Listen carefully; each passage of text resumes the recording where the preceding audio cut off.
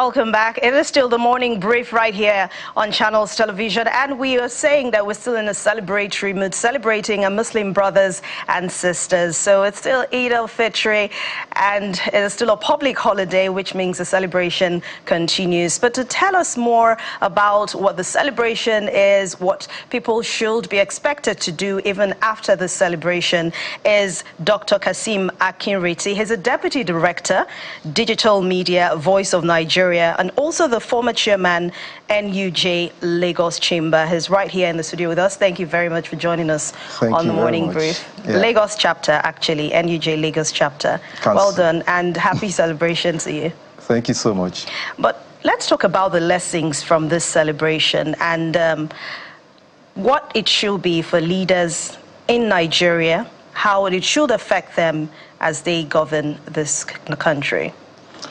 Thank you so much. The 30 days of fasting during the month of Ramadan is a lot of what we refer to as a spiritual rebirth, a period in which we've gone through self-discipline, self-restraint, sharing love with one another, and caring, at its best.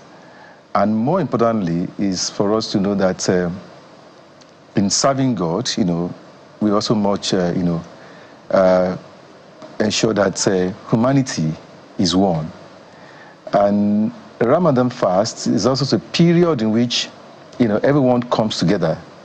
The bond of communalism is always there at that point in time. And that is the strength in the unity in which everybody, propels, towards Almighty God, Almighty Allah. And so for individuals, or even for governments, is to see how these lessons of sacrifice, of self-restraint, would, endure throughout, the rest of the month, or the rest of the months. Because 1 month out of 12, obviously you have gone through a lot of things at that period.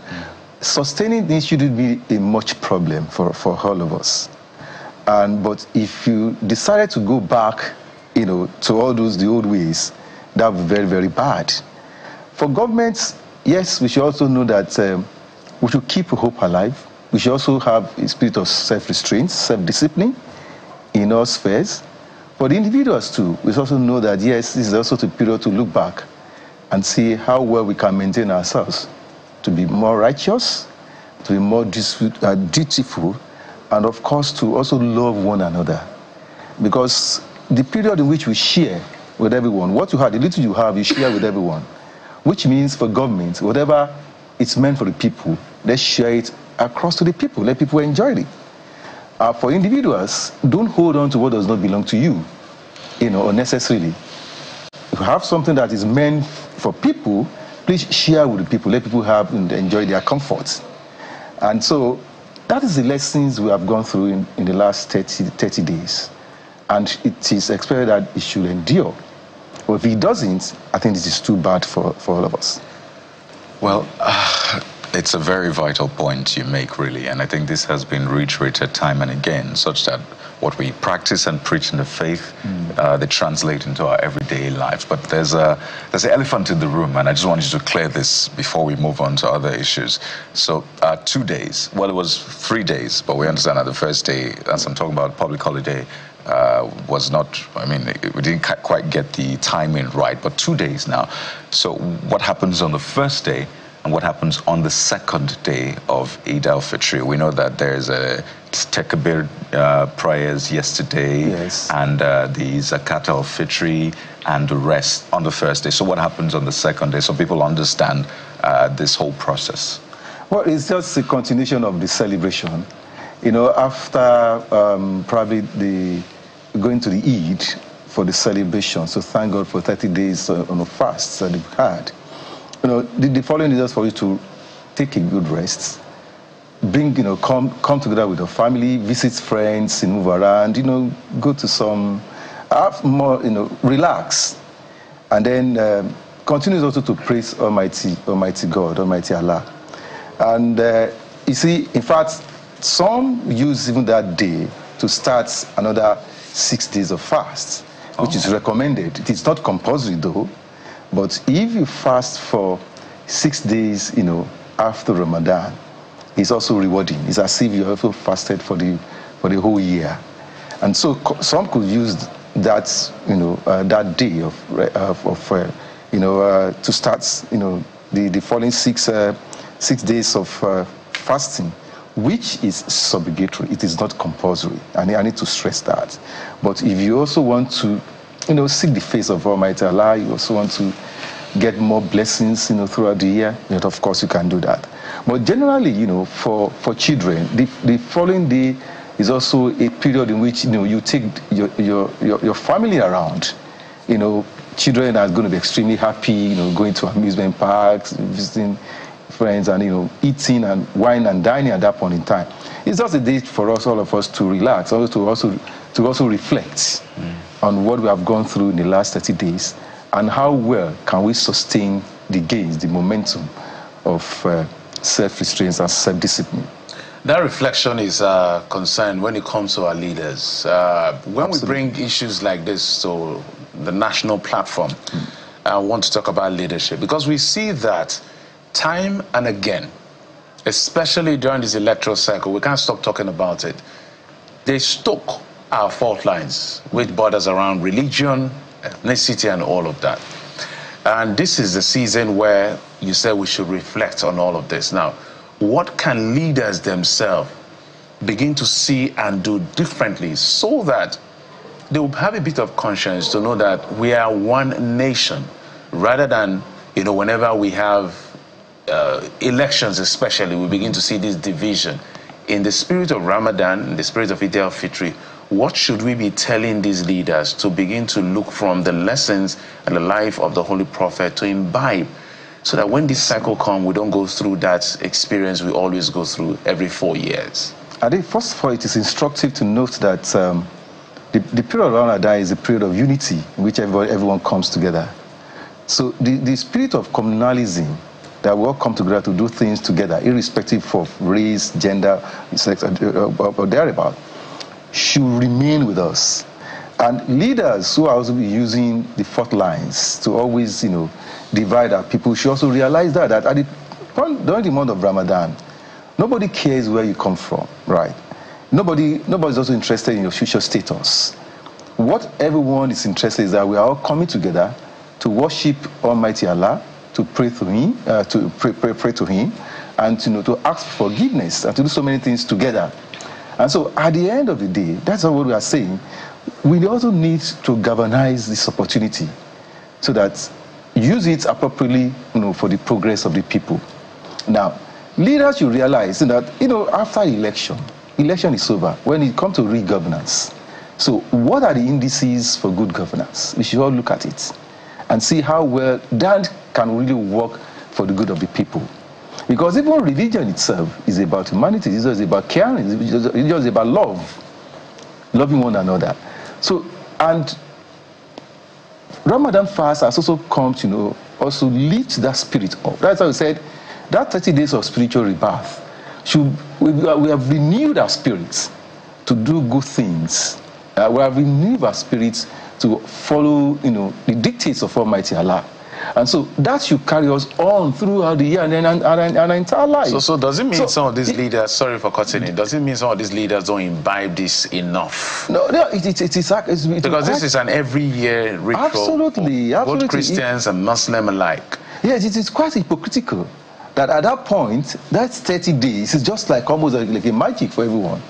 And everybody comes together to do that what is good. But thereafter, people just, slip back to all those, fault lines or all those things that everybody will know that is not good for us. And so the point we should ask ourselves that why are we going through all this? If after 30 days, yes, it's a commandment for Almighty Allah, which is quite fine.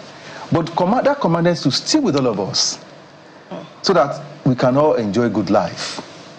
If you are a politician and you have promised to deliver good governance to the people, you must ensure that you deliver.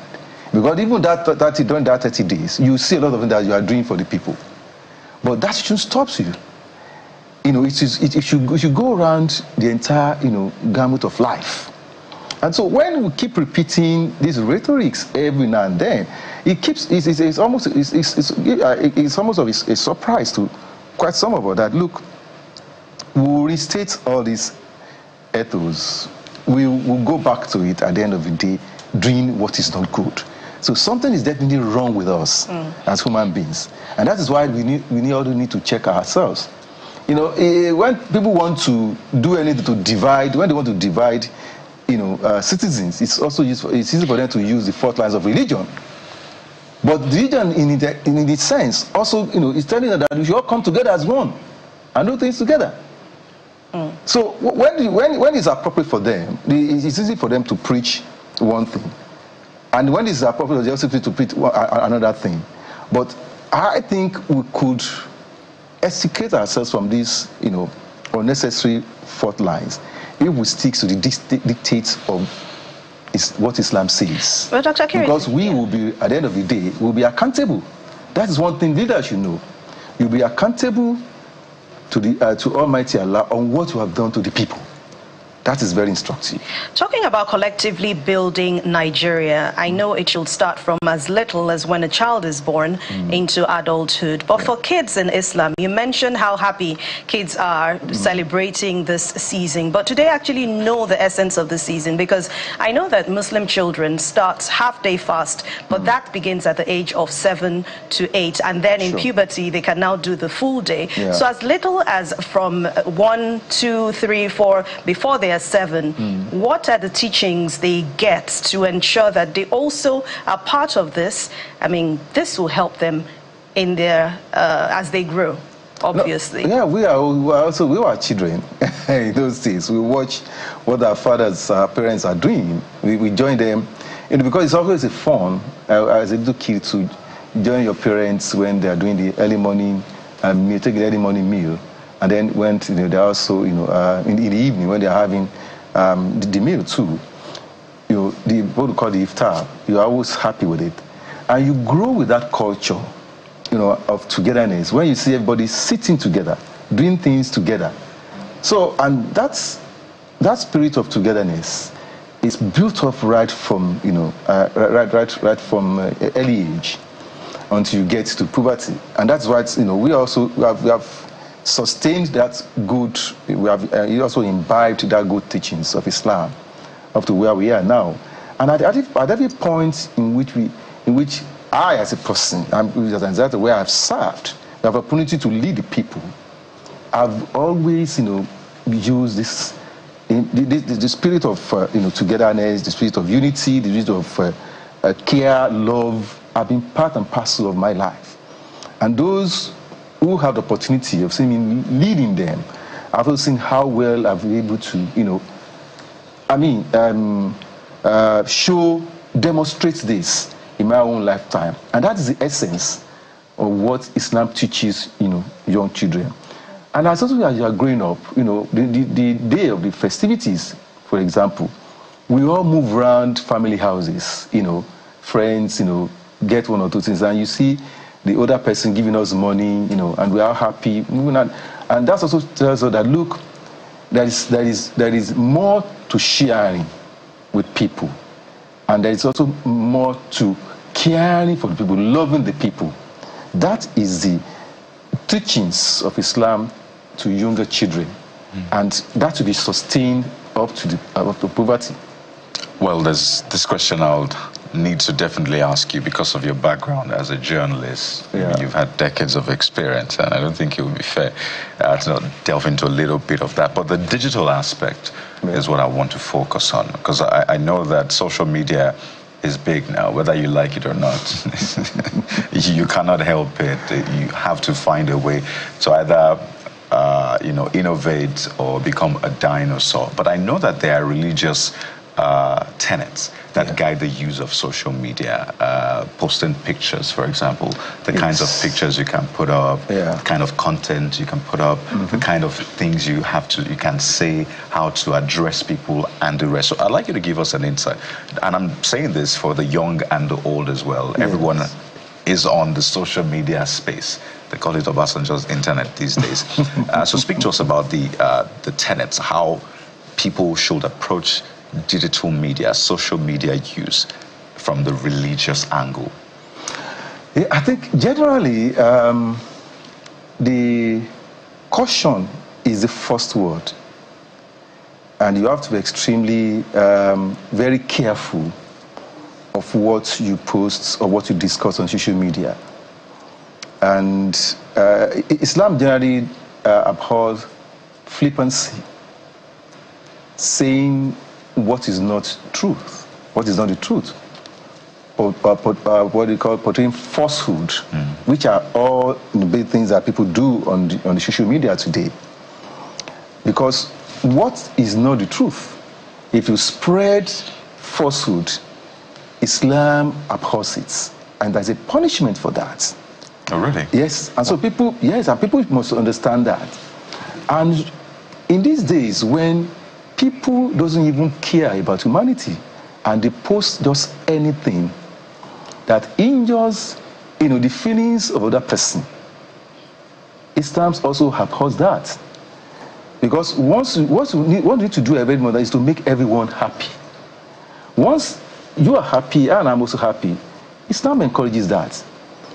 Don't also post, nudity as what's being done today in social media space. Islam does not also allow that. What are the punishments? Because you talked about the punishment. Is it a spiritual punishment or like a physical punishment? No, there are, for example, on every Friday, there are about three things that we talk about when you want to close the sermon on Friday. That do not be part of those that will destabilize the society. And you must do good. And you must uphold the sanctity of the family. The cord of family, you must not cut it. These are prescribed, these are things that do every Friday sermon. These are being repeatedly told because the punishment for it is both in this life and the hereafter. Right. For example, in Arab countries, you can see the use of social media are extremely restricted. But if you do it, you are going to be punished legally by the states. But here in Nigeria, where it's free, nobody would decide. But the reality is that the religion has imposed certain things on you which are morally good. So it is of best interest not to violate all those things. Yeah, we don't have punishment for it here in Nigeria as you have it in Arab countries. But even in China, which is not Arab country, there is also a punishment. In fact, it's not even allowed. You can't even use social media in China, for example. Well, they have their own versions of social media. But the version that they had is not as detrimental to the progress of society as it is today, where we are. There are positive things about social media. As a digital media person, I know that there are certain positives about it. But the negative aspect of it is almost extrapolated to the extent that it becomes a challenge for all of us to manage. As we begin to wind down, I wanted to find out from you, what does Islam teach followers on how to hold the powerful accountable? No, that is why I said the other day, Allah says in the Quran that you as a leader, you are going to be accountable on the day of judgment. How well you have administered what has been given to you for the good of the people. And so that is why in Islam, in leadership in Islam, you do not necessarily go and ask for it because of the punishment you are going to get if you did not deliver for the good of the people. That's for the leader. I'm talking about for the follower. For the follower, what you should do, there is a verse of the Quran, Atiullah or Ati Rasulu Akule Amri, that hearken to the voice of the leader, the prophet, then the constituted authority. You must listen to them. You must follow them. You must obey them. That's what Islam says. What if they are erring? The onus is on the leaders not to err because if they know the consequences. But we know what happens in reality. No, that's exactly. But if they do know that this is the punishment they are going to get on the day of judgment, they call Yawmal Qiyamah, they must be extremely careful on what they will do to the people. And so, do not unnecessarily take over what belongs to the people and you don't give it to them. It's a sin and Almighty Allah will punish you for that on the day of judgment. What is due to the people, give it to them at a point in time. In terms of wages, or salaries, or entitlements, do not hold anything back for the good of the people as a leader. But you as a follower, you must obey and respect your leaders. Because at the end of the day, leaders know that they will pay for any of their misdemeanor at the end of the day. And that is why people those who are Islamic leaders, when they ask them to come and lead, they weep because they know the consequences, the burden on them. And so, but today, people don't care. I mean, they don't do anything, and you begin to wonder, are they really Muslims? Do they understand what Islamic tenet says about leadership? And so it behoves all of us. If you are going to be a leader, please go and read about what the Prophet Muhammad did to the people of Mecca. What the caliphs did, go and read about them in terms of fairness to the people, in terms of doing justice to the people. At the end of the day, in terms of caring for the people, because you know that these are the burden you are going to carry on the day of judgment if you don't do it well. All right. Thank you very much, Dr. Kashim Akiriti. He's Deputy Director, Digital Media, Voice of Nigeria, and the former Chairman, NUJ Lagos Chapter. Thanks a lot, and once again, happy celebration. Thank you so much. Happy celebration. All right. So the 3 watchwords will be peace, unity, and love. So as you celebrate, remember that we all have to live together as one. But we're not done yet on the Morning Brief because we have more for you. Please stay with us.